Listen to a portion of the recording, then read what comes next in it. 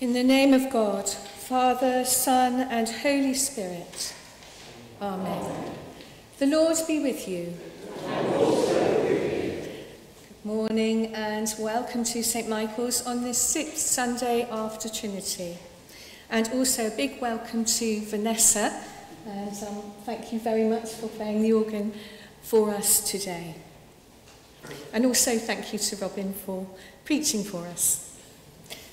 So we continue now with our prayer of preparation as we say together, Almighty God, to whom all hearts are open, all desires known, and from whom no secrets are hidden, cleanse the thoughts of our hearts by the inspiration of your Holy Spirit, that we may perfectly love you and worthily magnify your holy name. Through Christ our Lord. Amen. God so loved the world that he gave his only Son, Jesus Christ, to save us from our sins, to be our advocate in heaven, and to bring us to eternal life. Let us confess our sins in penitence and faith, firmly resolved to keep God's commandments and to live in love and peace with all.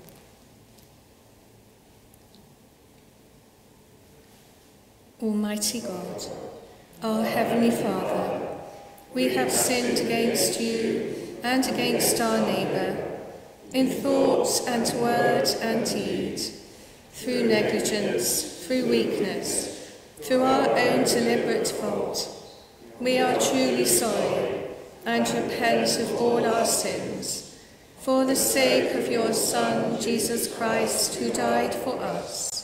Forgive us all that is past, and grant that we may serve you in newness of life, to the glory of your name. Amen. Almighty God, who forgives all who truly repent, have mercy upon you, pardon and deliver you from all your sins, confirm and strengthen you in all goodness, and keep you in life eternal. Through Jesus Christ our Lord. Amen. Glory to God in the highest, and peace to his people on earth. Lord God, heavenly King, almighty God and Father, we worship you, we give you thanks, we praise you for your glory. Lord Jesus Christ, only Son of the Father, Lord God, Lamb of God, you take away the sin of the world. Have mercy on us. You are seated at the right hand of the Father.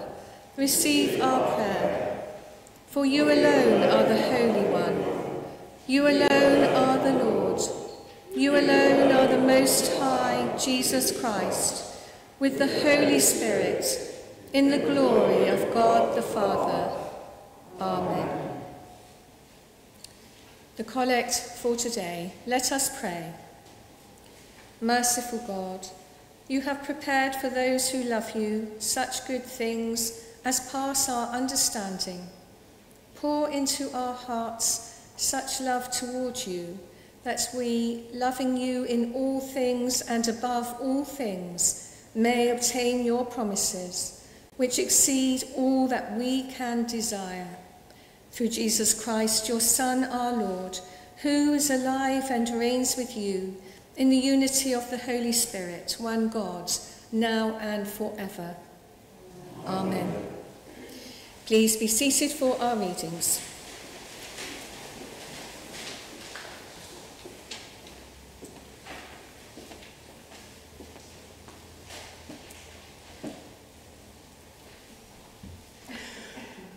A reading from the book of the prophet Amos. This is what the Lord God showed me. The Lord was standing beside a wall built with a plumb line in his hand. And the Lord said to me, Amos, what do you see? And I said, a plumb line. Then the Lord said, see, I am setting a plumb line in the midst of my people Israel. I will never again pass them by. The high places of Isaac shall be made desolate, and the sanctuaries of Israel shall be laid waste, and I will rise again against the house of Jeroboam with the sword. Then Amaziah, the priest of Bethel, sent to King Jeroboam of Israel, saying, Amos has conspired against you in the very centre of the house of Israel. The land is not able to bear all his words. For thus Amos has said, Jeroboam shall die by the sword, and Israel must go into exile away from his land. And Amaziah said to Amos, O seer, go, flee away to the land of Judah, earn your bread there and prophesy there, but never again prophesy at Bethel, for it is the king's sanctuary, and it is a temple of the kingdom. Then Amos answered Amaziah, I am no prophet, nor a prophet's son, but I am a herdsman and a dresser of sycamore trees. And the Lord took me from following the flock, and the Lord said to me, Go, prophesy to my people Israel. This is the word of the Lord.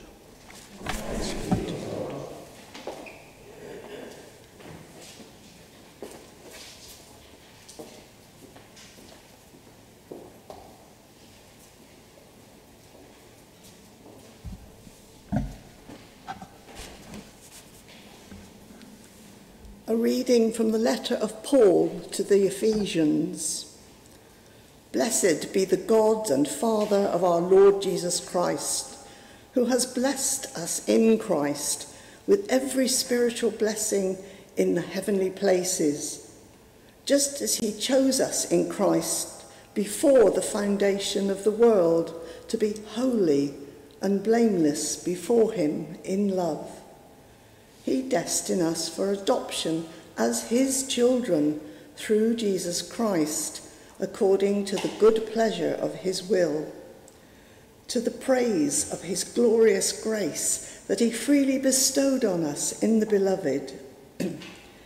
In him we have redemption through his blood, the forgiveness of our trespasses, according to the richness of his grace that he lavished upon us with all wisdom and insight. He has made known to us the mystery of his will, according to his good pleasure that he set forth in Christ, as a plan for the fullness of time, to gather up all things in Christ, things in heaven and things on earth. In Christ we have also obtained an inheritance, having been destined according to the purpose of him who accomplishes all things according to his counsel and will, so that we, who were the first to set our hope on Christ, might live for the praise of his glory. In him you also, when you had heard the word of truth, the gospel of your salvation, and had believed in him, were marked with the seal of the promised Holy Spirit.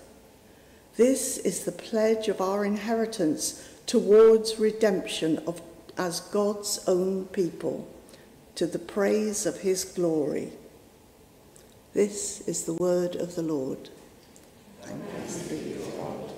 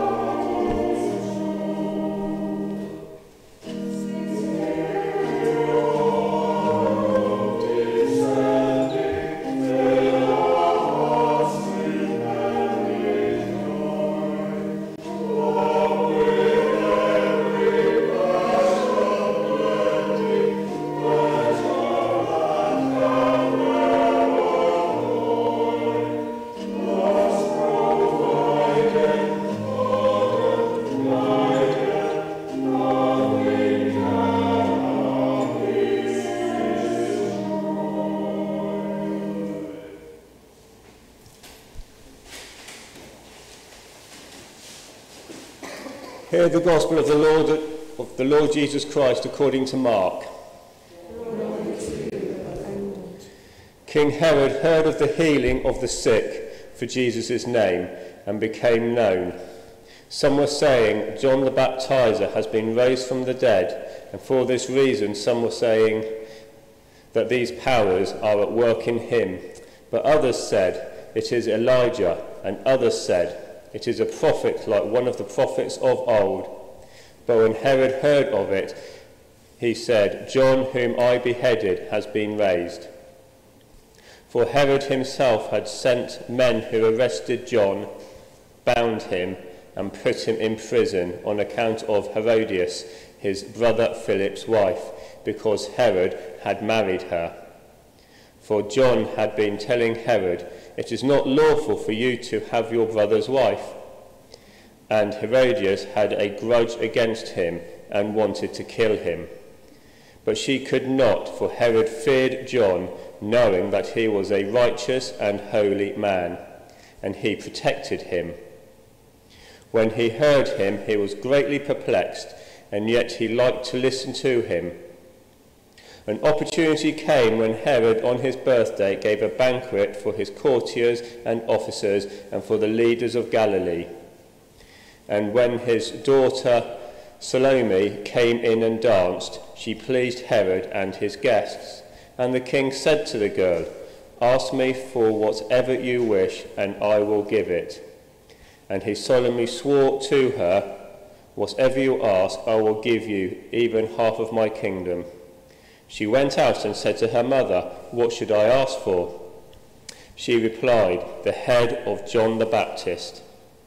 Immediately she rushed back to the king and requested, I want you to give me at once the head of King the Baptist on a platter.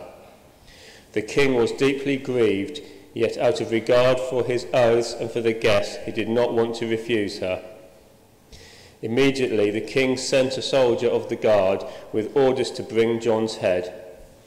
He went and beheaded him in the prison, brought his head on a platter, and gave it to the girl.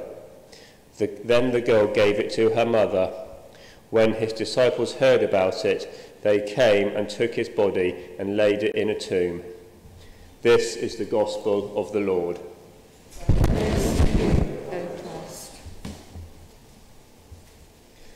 May I speak in the name of the Father, and of the Son, and of the Holy Spirit. Amen. Please be seated.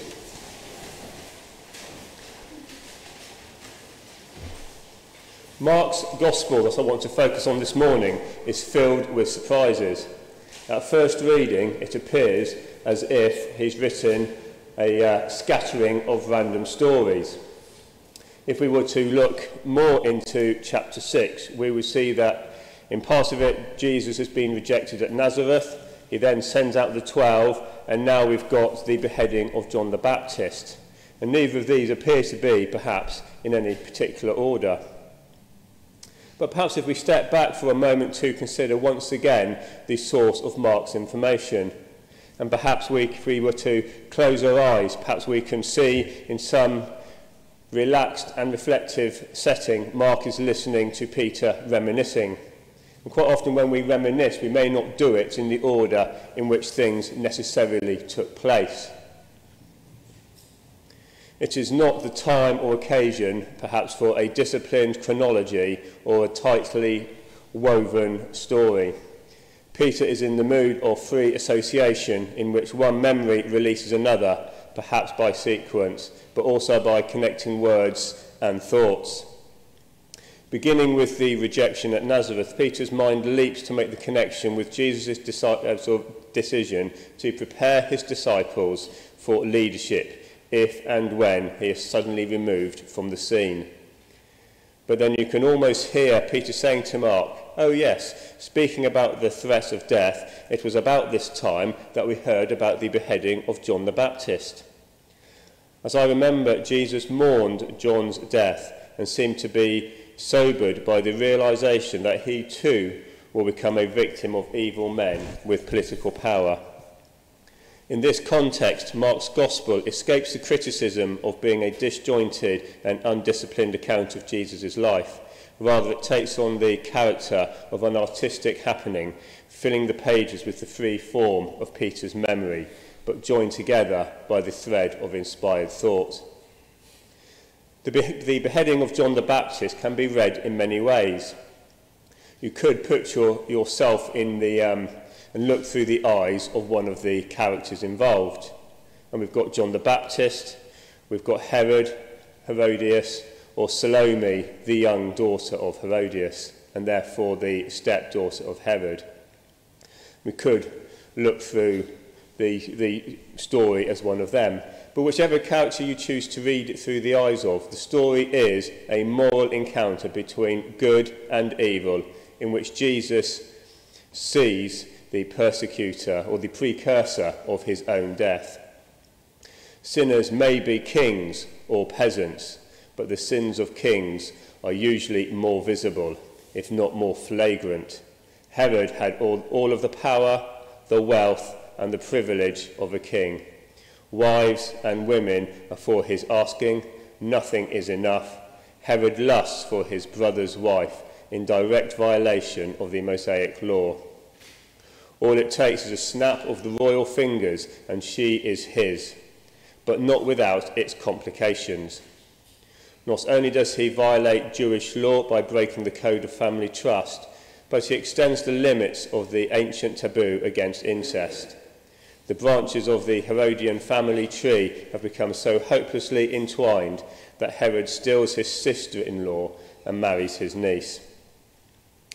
Sin has been defined as missing the mark of God's will and law. We have all missed the mark at times and have sinned. Herod's sin is more public and blatant than most.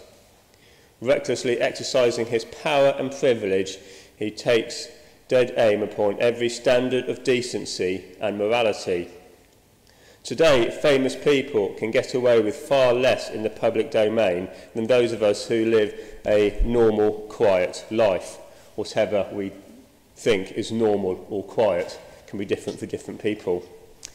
God, however, sees all, no matter how famous or not we are. Biblical story is replete with warnings about leaders who sin because they take advantage of their God-given power to challenge God himself. If you think back to the Old Testament, David defies his kingly trust when he has Uriah killed so that he can satisfy his lust for Bathsheba. Solomon succumbs to the sensual influence of his 600 wives and brings idolatry back into the land in direct defiance of God. When I read that, I thought, if I had 600 wives, I don't think I'd have the time to do anything else with my time, I have to say. Balaam rates the title as the mercenary prophet when he tries to manipulate the will of God to serve his own materialistic desires. But then we can contrast the secret of Samuel's greatness by his mother Hannah's prayer of dedication for him at the time of his birth, which says from 1 Samuel, "Talk no more so exceedingly proudly, let not arrogance come out of your mouth, for the Lord is a God of knowledge, and by him his actions are weighed." This is a prayer of dedication for all who have the potential to rise to leadership and power. The capacity to be a great saint or a great sinner rises accordingly. Like Samuel, a leader may be honoured for humility before God, or like Herod, condemned because of the sin of arrogance. No matter how arrogant the sinner may be, God is faithful to get his attention and arrest him in his sin, and Herod is no exception. Conjecture has it that Herod may have invited John the Baptist for a personal audience at his fortress castle at Maturus. Most prophets would have been flattered and avoided any hint of controversy, perhaps telling the king what they wanted to hear, not perhaps what they needed to hear. But not John the Baptist. He thrusts a bony finger at the red-faced, purple-robed monarch and denounces him for the sin of adultery. With a turn of his thumb, Herod could have had him killed on the spot. Instead, at Herodias' urging, he throws John into the famous dungeon of Maturus, and from time to time then Herod had the Baptist brought out of the dungeon to hear his message. Mark credits Herod for recognising John the Baptist as a just and holy man. We can also reason that he still has some traces of character and conscience that sin had not yet destroyed.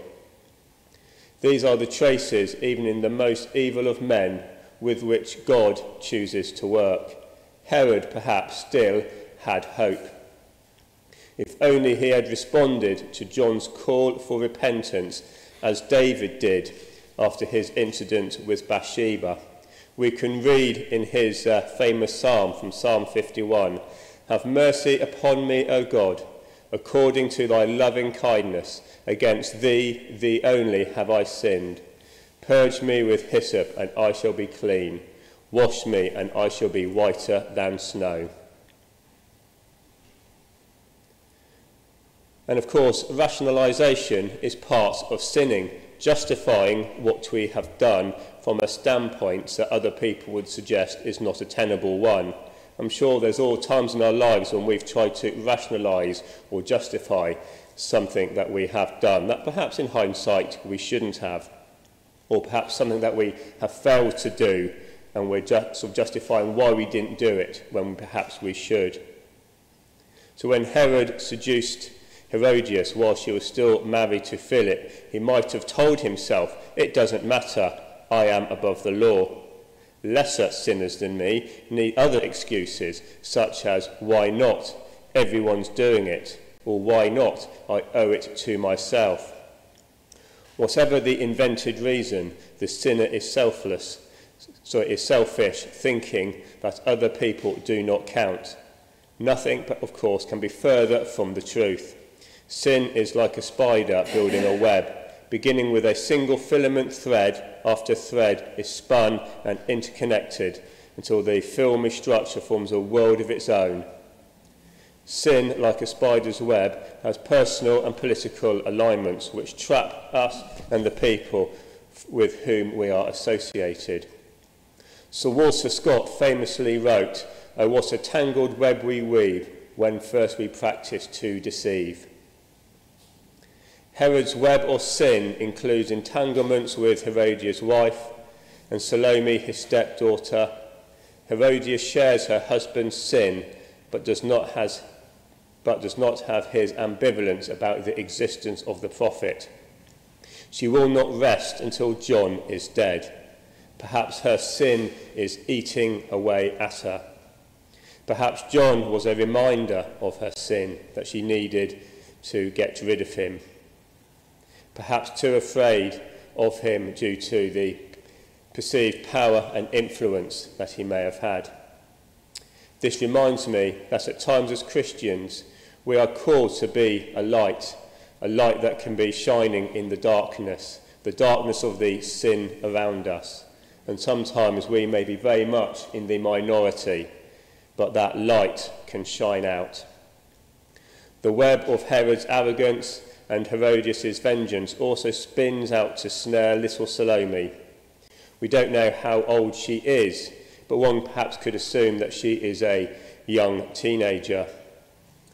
Little does she know about the stakes for which she dances, but once her stepfather promises her anything up to half his kingdom and her hate-crazed mother sees her chance, Salome is pushed into being an accomplice into a senseless crime.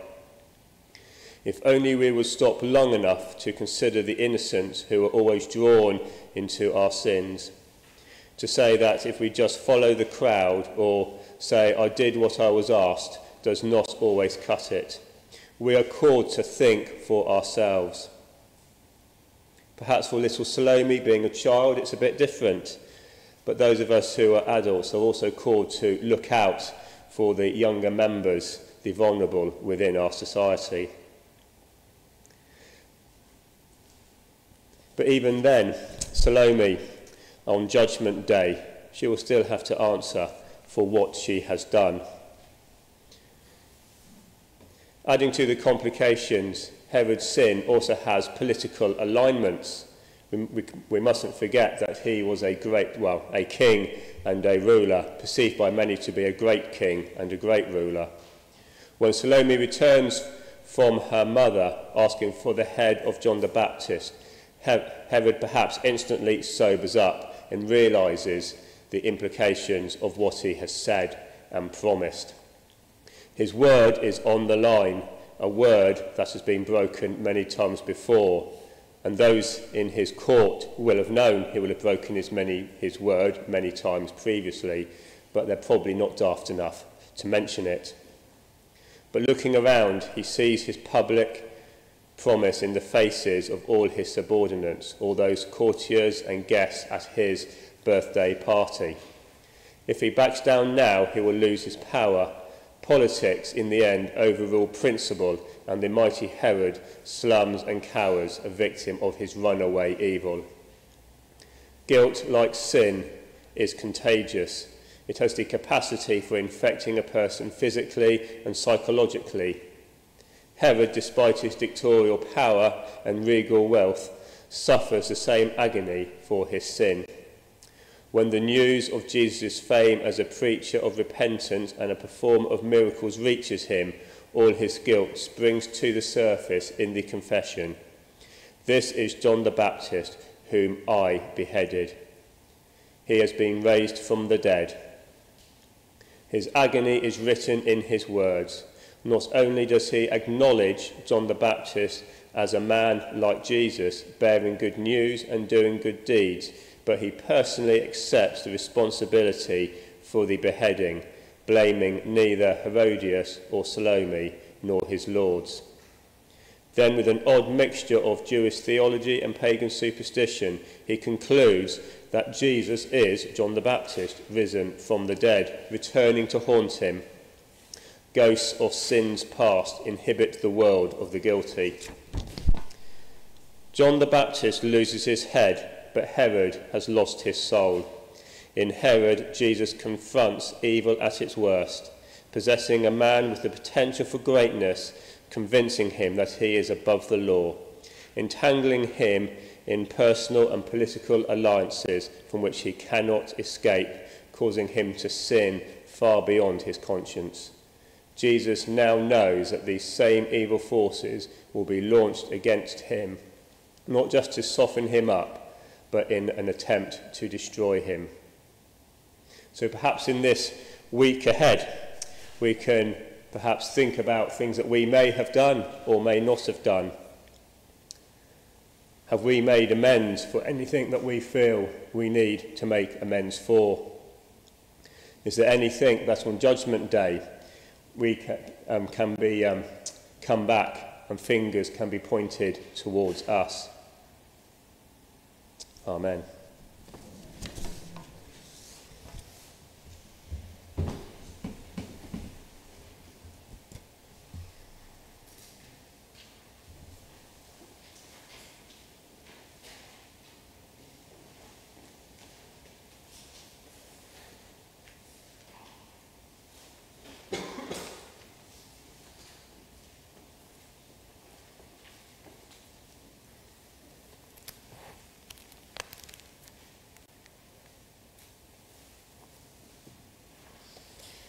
Could we please stand as we declare together our faith in God? We believe in one God, the Father, the Almighty, maker of heaven and earth, of all that is seen and unseen. We believe in one Lord Jesus Christ, the only Son of God, eternally begotten of the Father, God from God, light from light, true God from true God, begotten, not made, of one being with the Father. Through him all things were made. For us and for our salvation he came down from heaven, was incarnate from the Holy Spirit and the Virgin Mary, and was made man. For our sake he was crucified under Pontius Pilate. He suffered death and was buried. On the third day he rose again, in accordance with the Scriptures. He ascended into heaven and is seated at the right hand of the Father. He will come again in glory to judge the living and the dead, and his kingdom will have no end. We believe in the Holy Spirit, the Lord, the giver of life, who proceeds from the Father and the Son, who with the Father and the Son is worshipped and glorified, who has spoken through the prophets. We believe in one holy, Catholic and Apostolic Church. We acknowledge one baptism for the forgiveness of sins. We look for the resurrection of the dead and the life of the world to come. Amen. Please be seated for our prayers of intercession.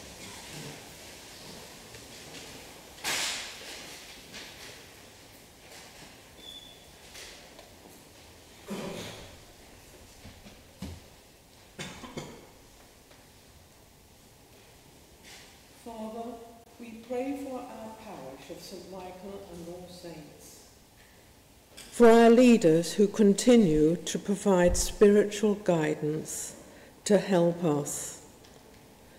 We pray especially for everyone who organises, leads or assists in church activities. For wise decisions as we come out of lockdown. Lord, in your mercy, Father, we pray that all who lead and advise throughout the world may be led and advised by you, that needs may be noticed and good values upheld and people respected. Lord, in your mercy, hear our prayer. Father, we pray for those who long to be free, for those who seek asylum and refuge, for those who are sick and in need of prayer,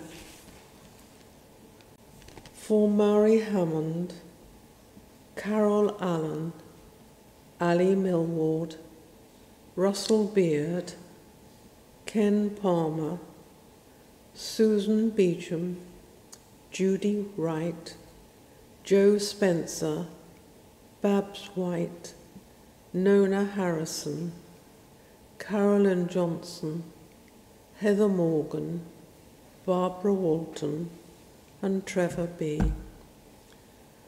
And in a moment of quiet, we name in our hearts those known to us.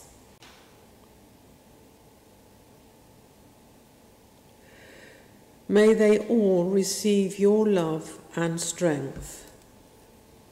Lord, in your mercy, hear our prayer.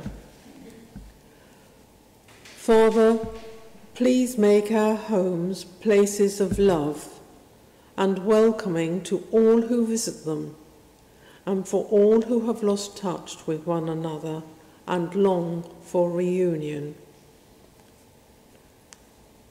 Lord, in your mercy, hear our prayer. Father, we commend to your love those who have died. We thank you for lives well lived and love shared. Thank you, Lord, for being there beside us through all the dark and rocky places in our lives. Merciful Father, accept these prayers for the sake of your Son, our Saviour, Jesus Christ. Amen.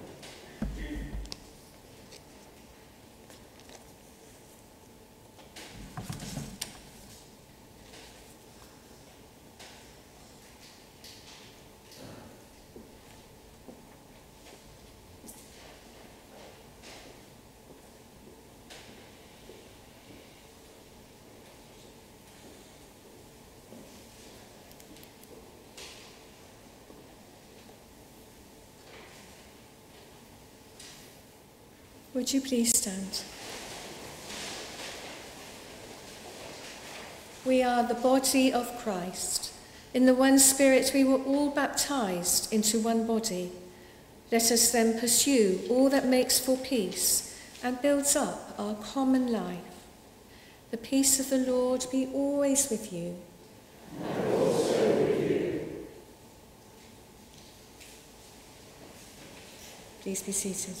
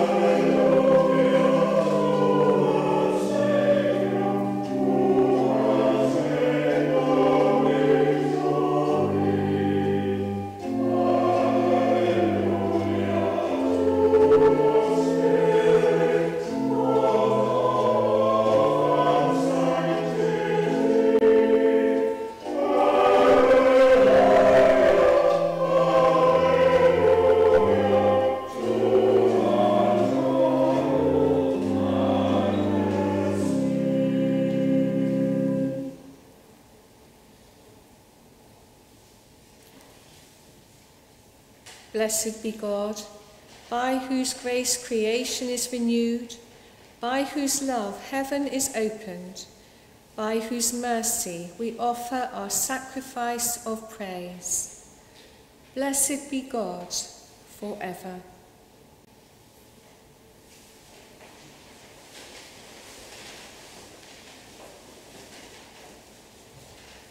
The Lord be with you. And also with you. Lift up your hearts. We lift them to the Lord. Let us give thanks to the Lord our God. It is right to give thanks and praise. It is indeed right. It is our duty and our joy, at all times and in all places, to give you thanks and praise, Holy Father, Heavenly King, Almighty and eternal God, through Jesus Christ, your Son, our Lord. For he is your living word. Through him you have created all things from the beginning and formed us in your own image. Through him you have freed us from the slavery of sin, giving him to be born of a woman and to die upon the cross. You raised him from the dead and exalted him to your right hand on high. Through him you have sent upon us your holy and life-giving Spirit, and made us a people for your own possession.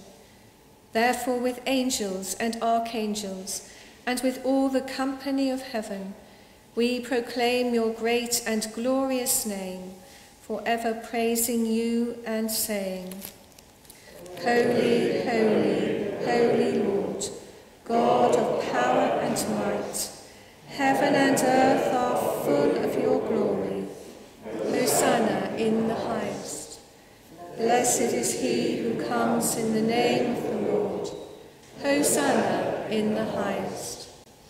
Accept our praises, Heavenly Father, through your Son, our Saviour, Jesus Christ. And as we follow his example and obey his command, grant that by the power of your Holy Spirit, these gifts of bread and wine may be to us his body and his blood. Who in the same night that he was betrayed, took bread and gave you thanks. He broke it and gave it to his disciples, saying, Take, eat. This is my body, which is given for you. Do this in remembrance of me.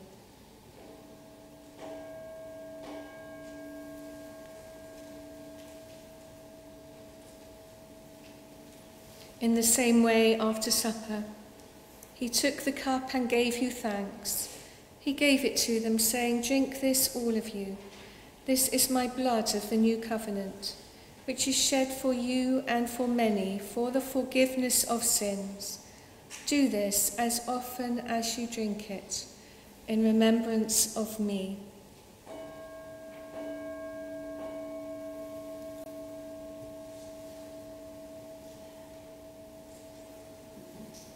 Therefore, Heavenly Father, we remember his offering of himself, made once for all upon the cross. We proclaim his mighty resurrection and glorious ascension. We look for the coming of your kingdom, and with this bread and this cup, we make the memorial of Christ your Son, our Lord. Great is the mystery of faith. Christ has died. Christ is risen. Christ will come again. Accept through him, our great high priest, this our sacrifice of thanks and praise. And as we eat and drink these holy gifts in the presence of your divine majesty, renew us by your Spirit, inspire us with your love, and unite us in the body of your Son, Jesus Christ our Lord.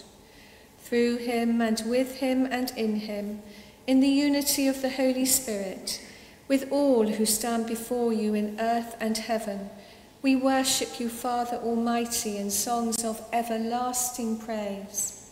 Blessing and honour and glory and power be yours forever and ever. Amen.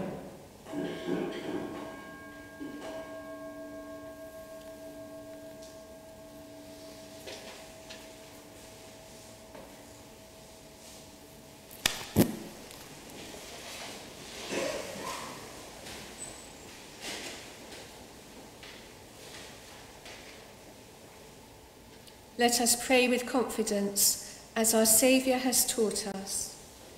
Our Father, who art in heaven, hallowed be thy name.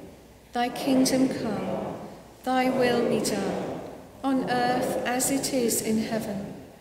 Give us this day our daily bread, and forgive us our trespasses, as we forgive those who trespass against us. And lead us not into temptation, but deliver us from evil. For thine is the kingdom, the power and the glory, forever and ever. Amen.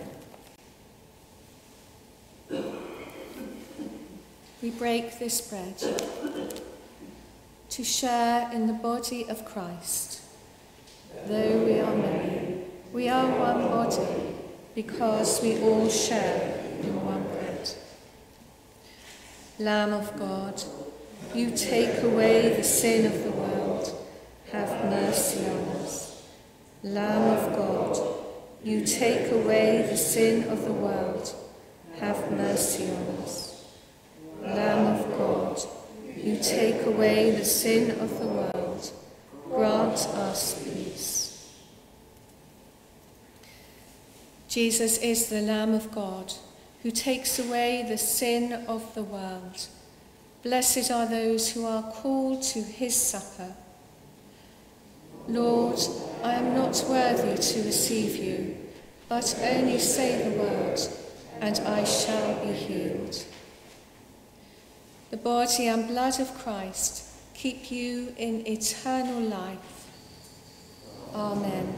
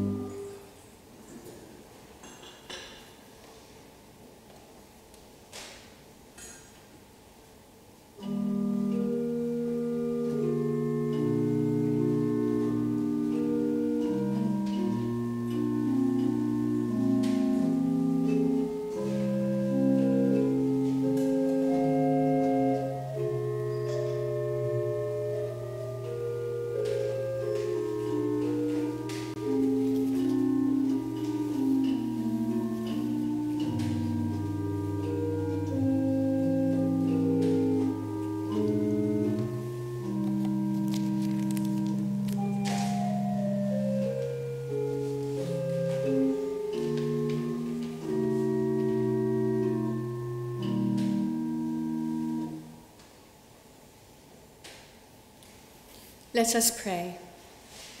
God of our pilgrimage, you have led us to the living water. Refresh and sustain us as we go forward on our journey. In the name of Jesus Christ our Lord. Amen. Almighty God, we thank you for feeding us with the body and blood of your Son, Jesus Christ. Through him we offer you our souls and bodies to be a living sacrifice. Send us out in the power of your Spirit to live and work to your praise and glory. Amen.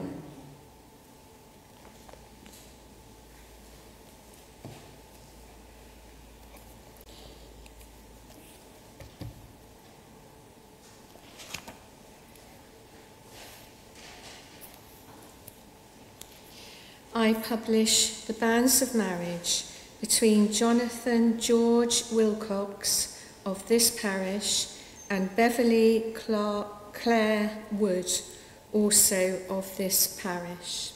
If any of you know any cause or just impediment why these two persons may be joined together in holy matrimony, ye are to declare it.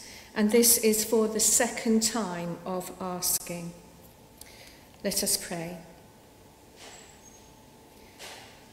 Heavenly Father, we pray for all those who are preparing to be married at this time. Particularly we remember Jonathan and Beverly. We pray for them in all of their preparations. We pray that they may be happy and live long lives together in love with each other and those around them, and also growing closer to you. In Jesus' name, amen. And Lord, at this time we also pray for all of those parents who will be bringing their children for baptism over these next months. Be with them and help them to teach their children in the ways of Jesus Christ. And we pray that they will bring them to church so that together we may grow in love with you. In Jesus' name, amen.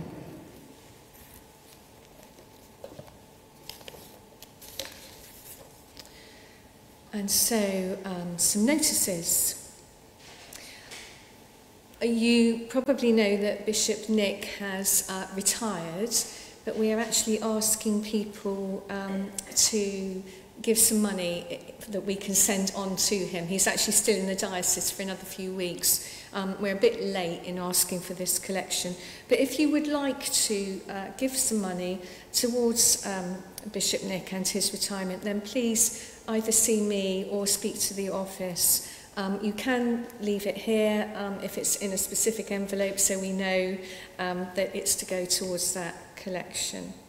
See me afterwards if you want to know what to do about that. I also wanted to mention that today is See Sunday, and for those of you who ever listen to my radio talk afterwards, which is on our website, I'm talking about See Sunday. And so the collection for that is for the mission to seafarers who do an enormous amount of work to help those at sea. And as you can imagine, their lives are very difficult at the moment, not knowing where they can get off and when they can get home. Those at sea are always away a long time from family, but obviously at the moment not getting to see babies being born or loved ones who've passed away. So it's a great charity, and if you feel able to donate to that, then again, see me. But it's basically go online for missions to seafarers.com, I think. As soon as you put it into your internet, it will tell you where it is. Just remember to stay in your seats until someone comes and tells you can go, and just raise your hands at the end of the service and drop your service sheets in the box on your way out. And I don't think it says it on here, but just a reminder that on the 31st of July, there are some cream teas and a cake stall, book stall and toys and game stall, and a raffle, oh gosh, in the parish centre. And you need to contact Ro if you want to be involved. Or, oh, hang on, that's if you want to help run it. Oh, that's an exciting challenge for you. If you'd like to go, I assume you tell the parish office. Is that right, Cyril? Well, of course, you might not need to tell anybody by that time, as Cyril has rightly said. But I will reiterate that in church, we will be putting some more chairs back in. But if you want to wear your masks, please wear them. I'll probably keep mine on for a little bit of the service. And we're going to go very cautiously. So please don't feel that you don't want to come in case we're going straight back to the way things were. We're going to take it easy. So be assured of that. Anybody else got any news notices? No. Okay, fine. Thank you. So now, if you please stand for the dismissal and blessing. The peace of God, which passes all understanding, keep your hearts and minds in the knowledge and love of God and of his Son, Jesus Christ our Lord. And the blessing of God Almighty, the Father, the Son, and the Holy Spirit be with you and all those you love and care for, and remain with you always. Amen. Go in the peace of Christ. Thanks be to God.